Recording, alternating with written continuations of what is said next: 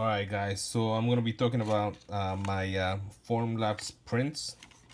As you can see, I've been printing some prototypes, and my main problem with the Formlabs printer is that stuff like this keeps happening. You see that?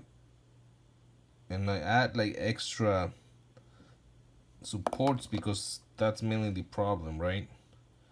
But it happens in every single one of them. Holes. This one was warping and I had to cut it because it was warping. So that's the problem. So you get holes.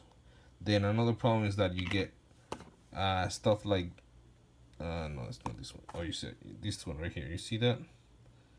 There's not a hole, but it's just like a thinning of the walls. So what I do in order to fix these crappy holes is that I fill them in with epoxy clay,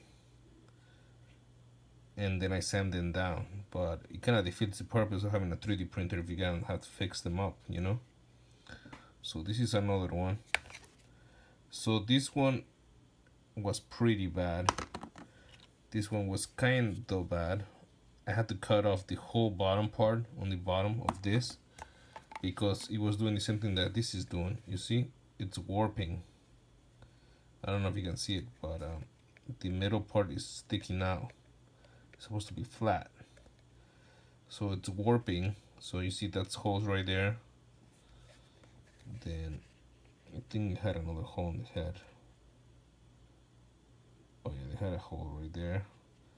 And so that's one, two, you know, it warps, holes. And then the third problem is, you see where the little support systems used to be at. I kind of cut them down and sand them down a little bit, but they create these little bumps. They look like kind of like pimples that you have to also sand down. I have a red paint because I've been using paint to paint some stuff. But anyways, so that's problem number 3 or 4, whatever. The other problem is that it's freaking brittle as hell. You see this? I think I dropped it and I just broke. So that's another problem. It's brittle as hell. This one also was pretty bad. You see that? It was I had to do that.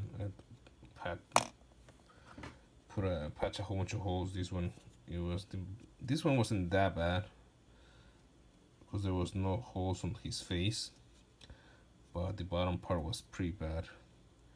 And then it dropped in and this cracked. But there was a hole in the butt right here. This I still gotta fix. There was a hole in the neck.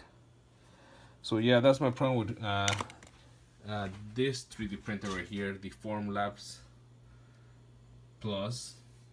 I don't like it. I think it was kind of a waste of money. They don't tell you about this when you buy it. It doesn't tell you it's gonna have holes. Honestly, I think this actually comes out better. This is my $500 3D printer, and I did a ABS acetone bath to smooth it out. I think this one came out better than the one that almost $3,000 printer or whatever, $2,000 printer.